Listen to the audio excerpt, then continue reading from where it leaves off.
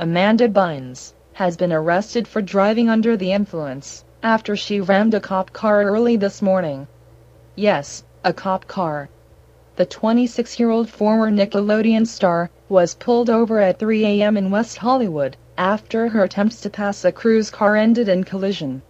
She was given a field sobriety test and found not fit to be behind the wheel. She's being held on $5,000 bail. Amanda has apparently been hitting the party scene pretty hard lately. This time she reportedly got into her car and drove off into the night.